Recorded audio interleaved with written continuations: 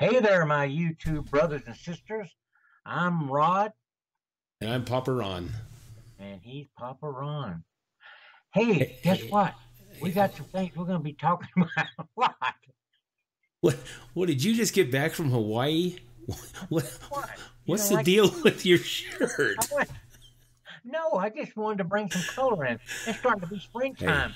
I'm hey, getting ready to go to the Caribbean. I threw my Hawaiian shirts out back in the '80s, man. It's over.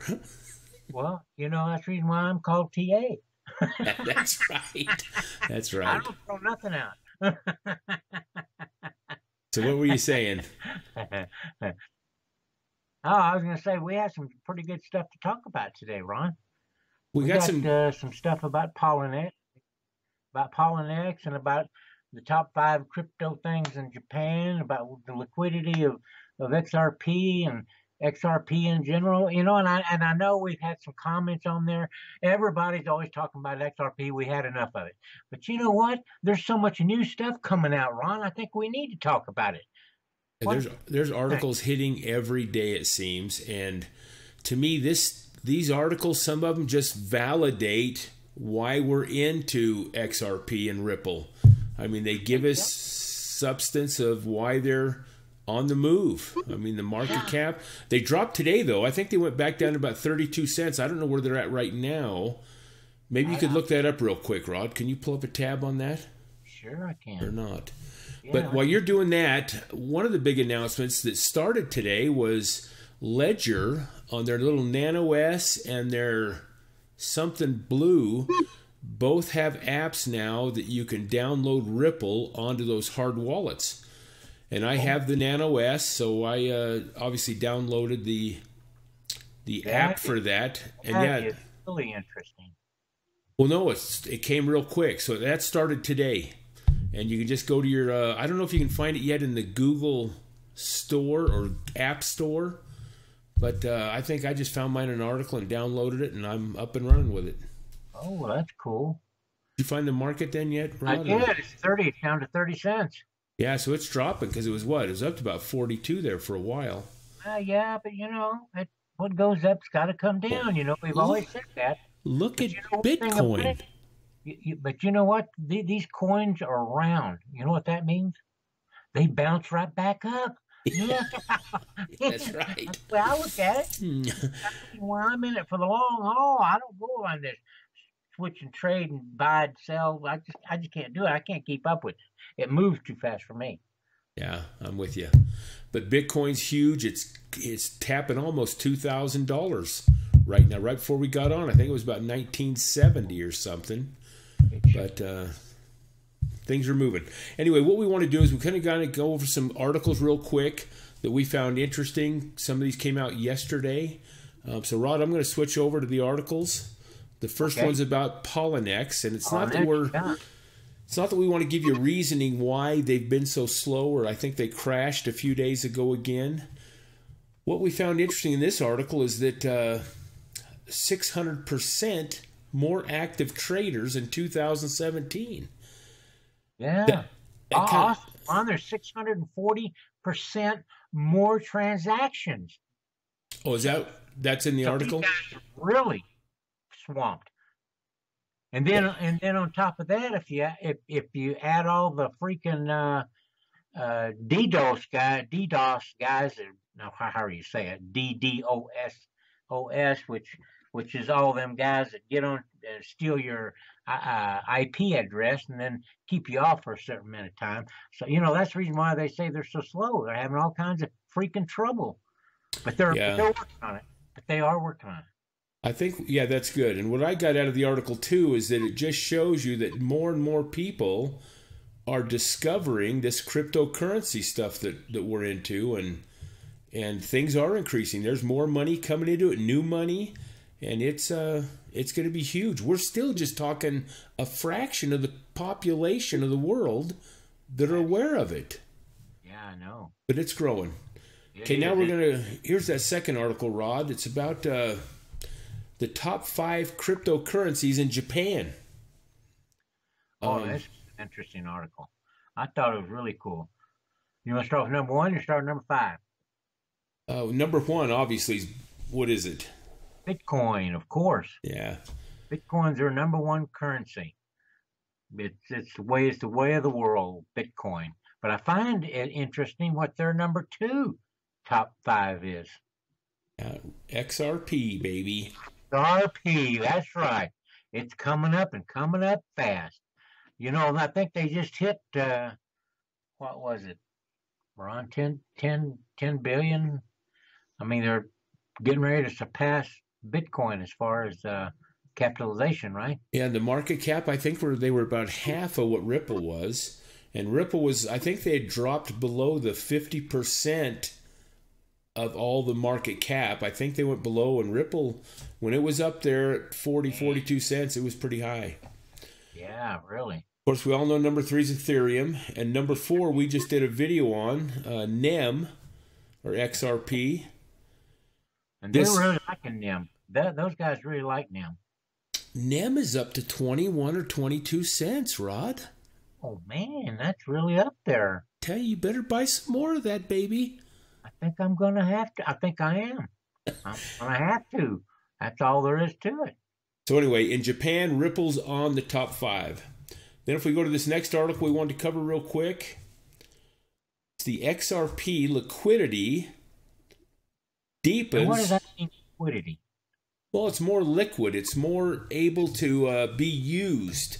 You can cash out of it. Ripple is what, like water or what? No.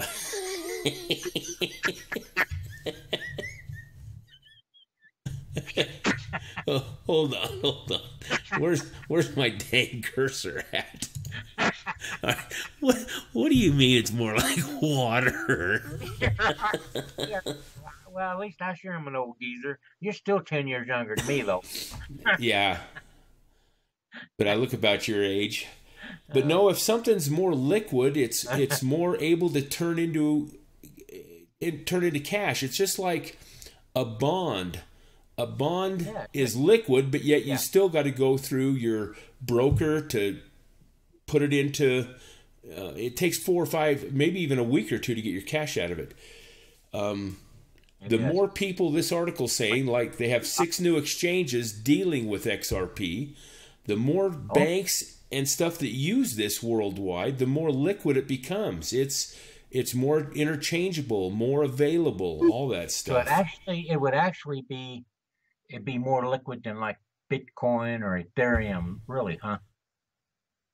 Well, in the state of what Ripple's being used at, cross-border transactions.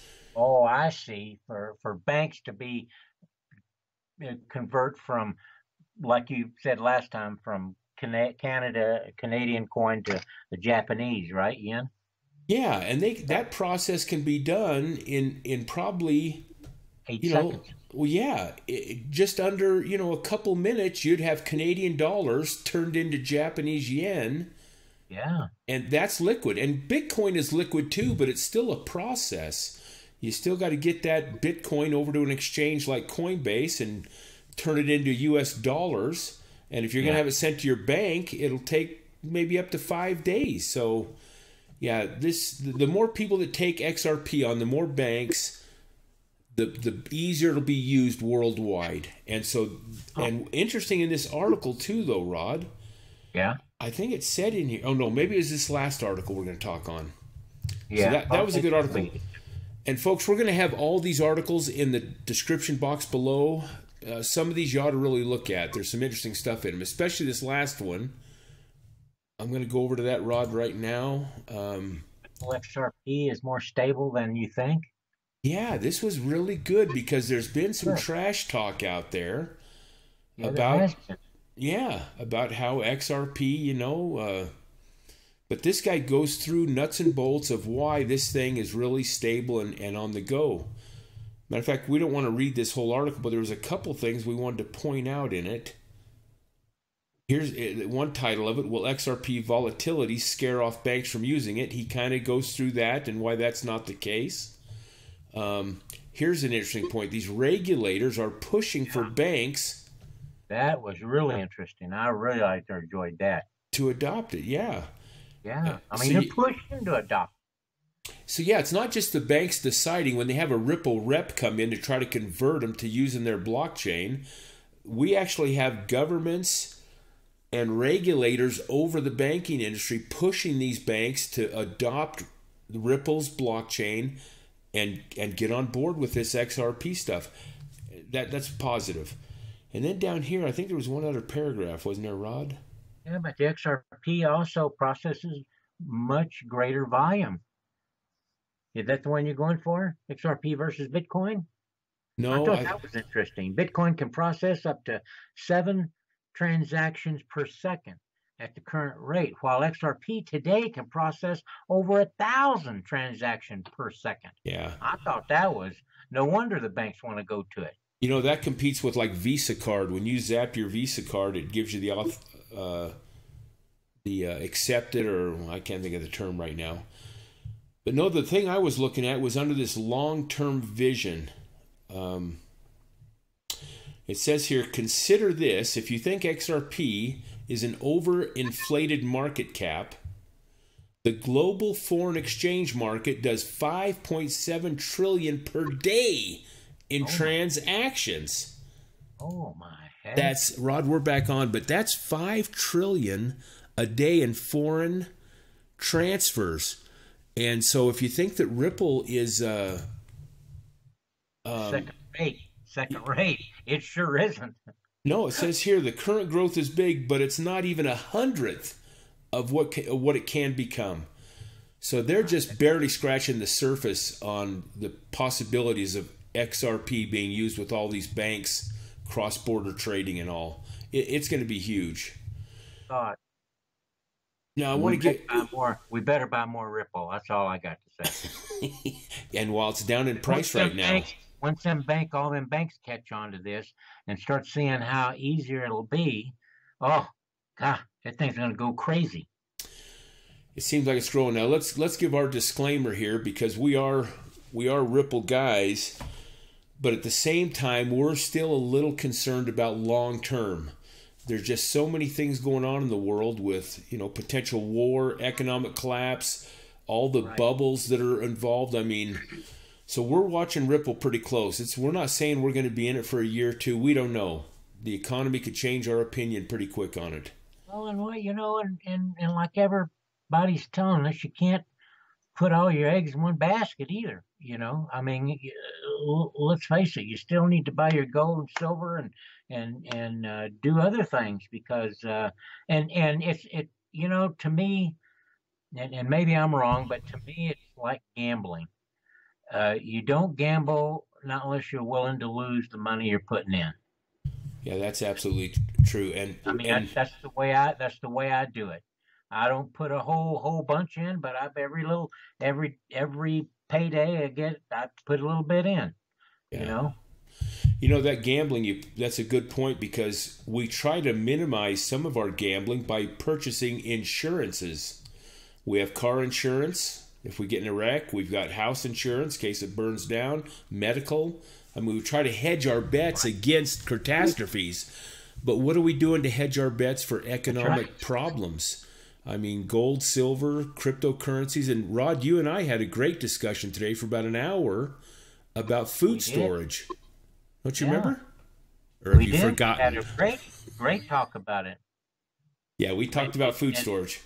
And Papa Ron has really got he could do a whole YouTube thing on food storage. This old boy, he ain't no dummy when it comes to food storage. Wow. And anyway, I'm going to have to latch on to him, because you can tell I like to eat. Yeah, we both do.